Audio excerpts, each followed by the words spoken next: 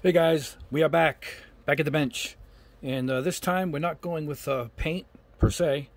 We're going with these powders, these chromed powders. These are by Armored Komodo. They've been around a while, but I had to experiment with myself to see if they were worth showing you guys. And when I saw they had a chrome, which I'm into, I love chrome, I gave it a shot. They're essentially a powder that you grind into your base paint. So for this we have chrome black, burnished bronze, cobalt blue, and supernova red. Now let me show you the powders themselves. Now you can look at the back to see what you're going to kind of get for your color. Not the end result, just what you're going to get for the color. I'll show you the powders in a second. See that? Okay. Very tiny. It's even hard to get my hands around it. But there's enough in here to complete probably 2 to 3 giant kits. Can you see the powder? Let me show it to you in the bronze. Oh, tough to grab these. There we go. Here's the cobalt blue. Look at that. Now these are similar to the powders they use, my wife told me, at the nail salon. Look at the red. When they put like a clear on your nail, let it dry, and then they rub these in. And then you get the gloss coat over it and you get that candy effect. It's the same idea. I imagine where these guys got the idea for this and just marketed it towards Gunpla. Here's the thing. It's a little tricky to apply. As far as timing goes, applying it is not that hard. It's just getting down what it goes over. It's got to go over a black primer, and a not quite cured black primer. They recommend Vallejo Surface Primer Gloss Black. This is what they recommend. I happen to have it. And if you don't have this, you can have a black primer laid down. Say you're all clad or whatever black primer you have. I have Stanarez. I have a few here. I have the Mr. Hobby. What they said is you can get your black, even gloss black paint. Just use your black paint. A Tamiya, Mr. Hobby. Put the gloss black paint, let it dry, and put, they recommend, which I also just tested, metal varnish from Vallejo. Spray this over it. So you have this for these to cling to. By cling to, I mean you can't have it fully cure. Like for this test, I'm going to go with this primer, and I'm going to let it sit for 15 minutes, just so it's tacky to the touch.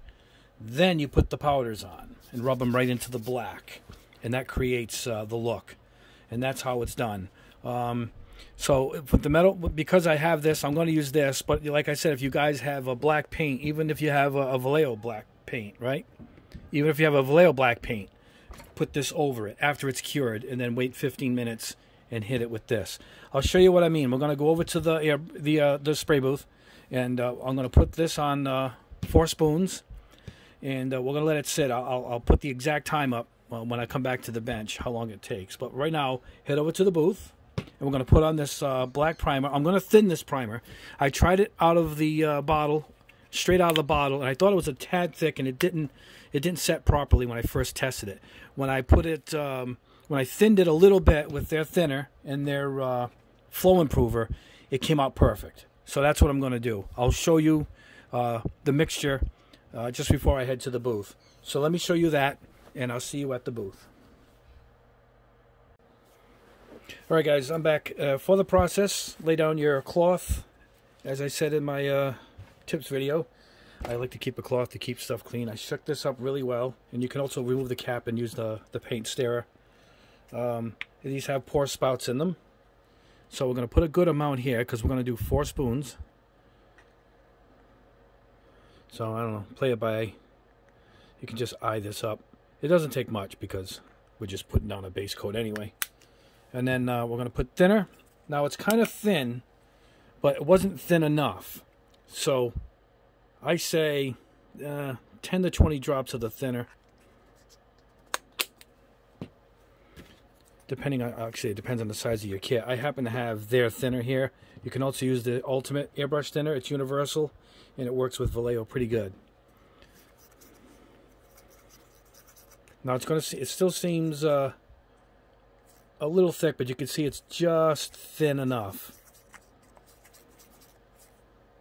It's a grayish black too. It's not quite fully black. Now we're going to put about 3 or 4 drops of flow improver. Some guys will even use just flow improver for their thinner. And believe it or not, you can do that too. If I didn't have the airbrush thinner, I probably would have went ahead and just did that. So here's your consistency. I'm going to drag it to the cup. And you want it to leave a trail. See it's leaving a trail? That's what we're looking for. Not that it sticks a big blob. Not that it runs down too fast. And this should be enough to get our 4 spoons done, because we have the 4 colors to go. All right, I'm going to pause the camera here, and I'm going to meet you over at the booth.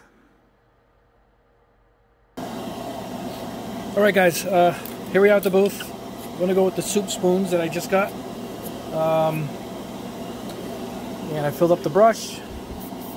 Let's see what we got at. I'm at 18 PSI. Sorry about that. I want to keep hitting the camera. All right, here's what we're going. We're going to coat these lightly at first. I got it really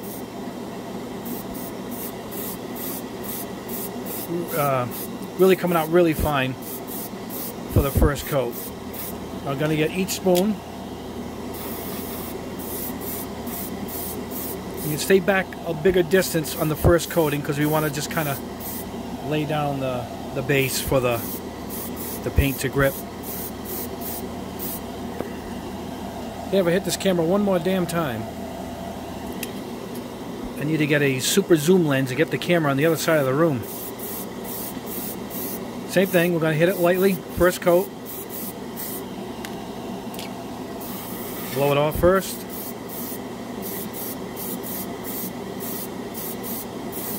Now what we're just going to do is we're going to go back to the beginning and hit it again. On the third coat is when I'm going to go in for the gloss look.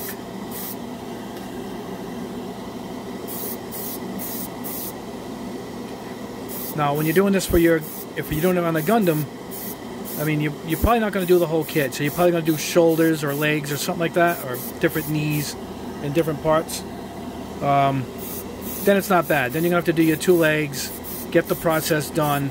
Once you get it all down and you start to put the powders in, it's not bad. It goes by really fast, so it's not bad. It'll probably stay tacky for longer than you think.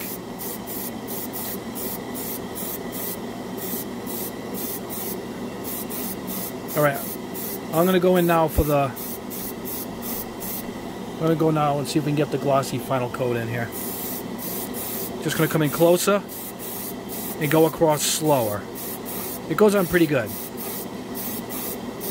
It'll have a grayish look to it, not like the all-clad black. But see now, it'll grip. It'll be perfect what we're looking for. It don't have to be super perfect because we're going to be rubbing, powders into it. That's it. All right, we'll do another one.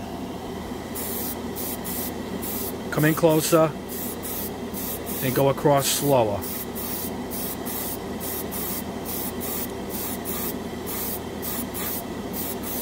Actually performs well for a Vallejo. I'm starting to get used to these Vallejo products a little bit. I'm not a fan of their basic paints. Alright, look at that. Very good. We'll do one more. Coming close and slower. Close and slower. Make sure you passed it before you release the trigger. Come across and stop. Come across and stop. Coming in and going out. Alright, so we're not spending the whole time spraying primer. I'm going to do this last spoon off camera, and I'm going to meet you back at the bench. We're going to wait 15 minutes exactly before this project starts. Alright, I'll see you back at the bench. Alright guys, we are back at the bench. It's about 15 minutes. Don't panic, it's still tacky. What I like to do is I like to touch the end here where nothing is, where We're not going to get any fingerprints to know where you are. It's tacky. Keep a cloth laid out for this. And for this technique, I'm using my gloves that I showed in my other video, my tips video. Get small so they fit snug to the hand. You're going to use your finger for this. I tried it a couple ways. I've read several ways of doing it. One of them was the glove. This worked out the best, just using your finger as far as spreading it in. So here's what we're going to do. We'll start with the chrome. Right here. This is one of my cheaper brushes from, I think, Hobby Lobby. There's a whole package of them. We're going to apply and take off the excess with this brush. You can tap it. See how it sticks to the brush? Just bang it in there. Yeah. And you're just going to spread it throughout the spoon like this. Even sloppy like. Just spread it around. It goes a long way. That's why it says it looks like it's a tiny package. But you're going to realize now, you know, how far along this goes. You're going to rub it all in. Yeah, that's good. Because when we're going to rub it in with our finger, we're going to pretty much spread it all around.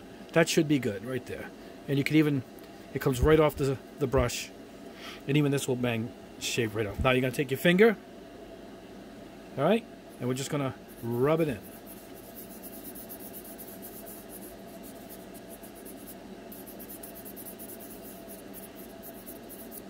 Then we're going to put some more. You can tell how your finger is dragging if the paint is not dry enough or if it's too dry. It's just it's a feeling you're going to get while you're doing it. You can feel the glove dragging across. If you don't have gloves, I might as well show you. This is what you can do. You can just swirl it in.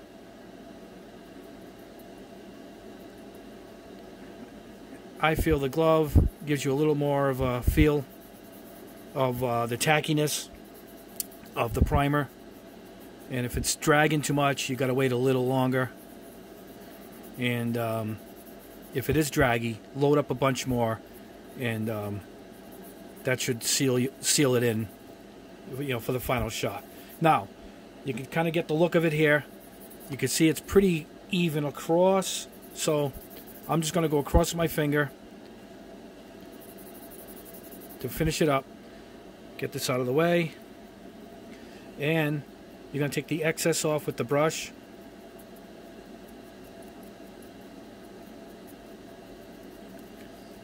And then I like to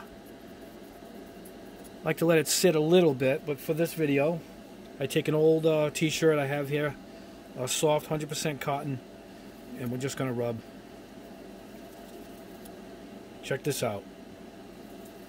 Isn't that beautiful? And then once it dries in about a day. You can gloss coat it, put decals over it, anything you want. Check that out. Look at that. Look at that. It has a really natural look to it. That's why I wanted to try the dark chrome. I only tried 4 of them. They were like $8 a piece. They're not that cheap. They go a long way, as you can tell. All right, we're going to do all the colors. We're going to do all the colors. There's your black chrome. Is that beautiful? No, I gloss coated some of them. So I'll show you those at the end. That it kind of changes the look of it. You know, that's for sure. Like anything else. But it's pretty damn sturdy. Durable otherwise. I'll show you that too. I left one of them without any gloss coat over it. Alright? I'm going to pause this. We're going to shake this off or get another one. Just flip it over. And we're going to do the next spoon.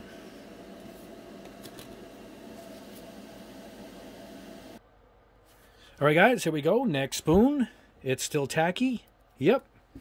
All you do, you can even use the same brush. It comes right off. Look at it. You just shake it and it comes right off. Because it's not sticking to anything, you know.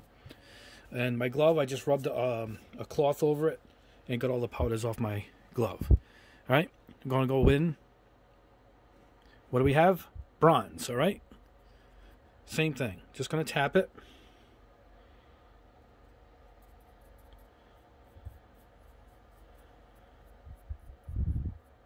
Seems like a waste, but I think they account for that when how much you get. But look at this. This time I just tapped it once. And just a hair more at the tip here. And look at that. It went all the way around and get it right to the edges. All right. Here we go. Get this out of the way. Go really light. You're not really pushing much in the beginning here. Once you get a nice even all the way around, I like to come in and make sure each spot is covered. Already, it's incredible. Look at it. And it dries nice too. After a while, it ends up drying like a pure plated. I mean, this looks like metal, guys. This looks like as good as anything we've airbrushed. Now, granted, it's a lot of work, and you're not going to do little corners, like little pieces like this, but, you know, nice, maybe, you know, certain leg portions and some parts of the frame. I think you're on to something here. I think this stuff is terrific. Okay, now, look at how even. We're going to buff it out with the 100% cotton. And you can use a micro cloth too. Make sure it's really fine. And there we go. Look at that, guys. I'll show them afterwards with the black background. But let's move on. We're going to do the cobalt blue. We're going to do the colors now. Now, there's a ton of colors for these. There's color shifts, all kinds of colors. Purples, dark reds, light reds, yellows. And now that they work, I will invest in the rest, and we'll go through more of them. But for now, let's look at cobalt blue. Let me pause the camera. All right, guys, cleaned it off the cloth. Going in with the cobalt blue. This is a deep blue. Look at that. Cleaned off the brush. Flipped over the towel here. And we're going to go in. Look how much this is loaded up.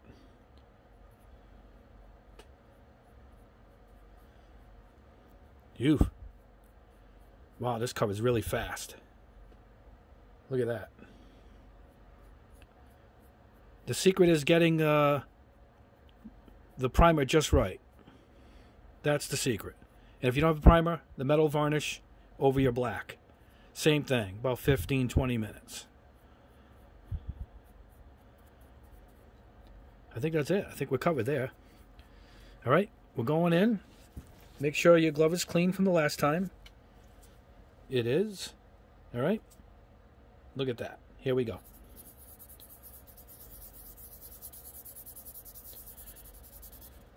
This is going to be candy without the whole chrome process. Wow, look at that. Wow, look at this. I can imagine. I'm dying to see the rest of their color lineup. I just grabbed these 4. I figured, you know, all complete different spectrums: a chrome, a bronze, the goldish, and red and blue. But now we got to look at greens. We got to look at yellows. I'm all in now. I got to pick a particular Gundam now to build using this stuff. All right, now we're going to go in. Cloth, 100% cotton. Buff this baby out.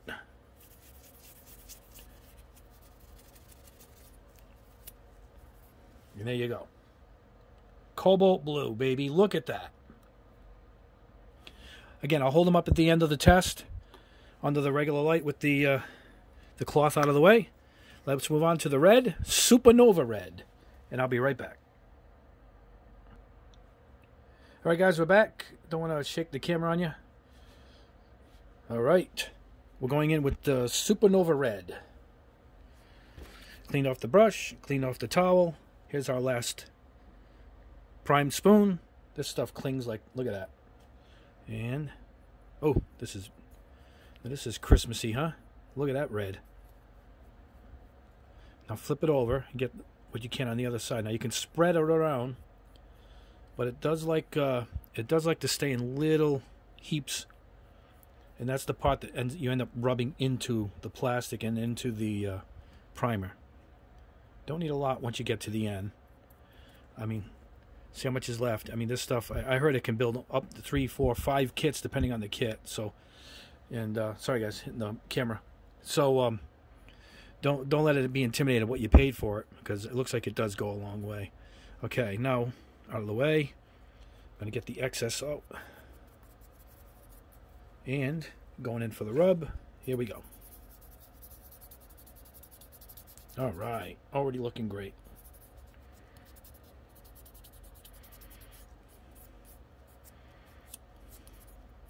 Wow, look at that.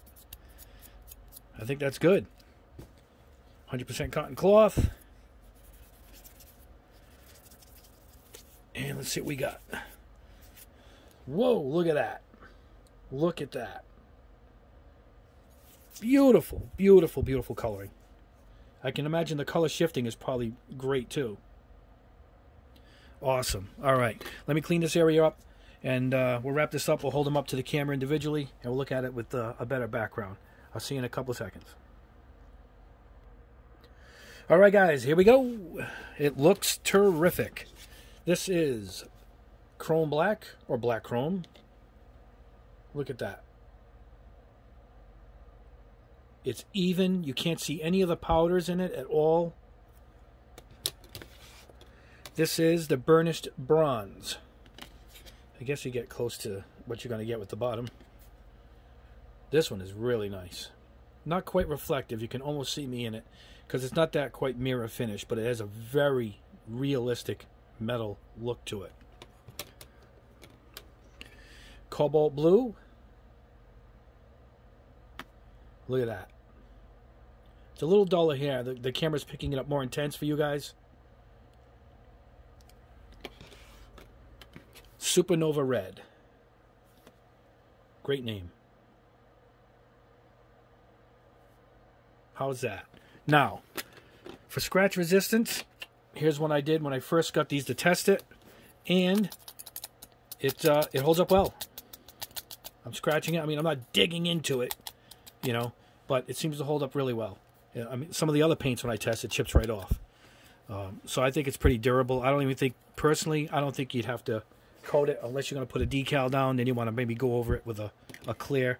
Now here's the difference. I cleared a couple of them, and I think it affected its look. This is a Vallejo. I use Vallejo because they said to use Vallejo products for the base, so I figured I'll use a Vallejo product for the top coating, meaning an acrylic.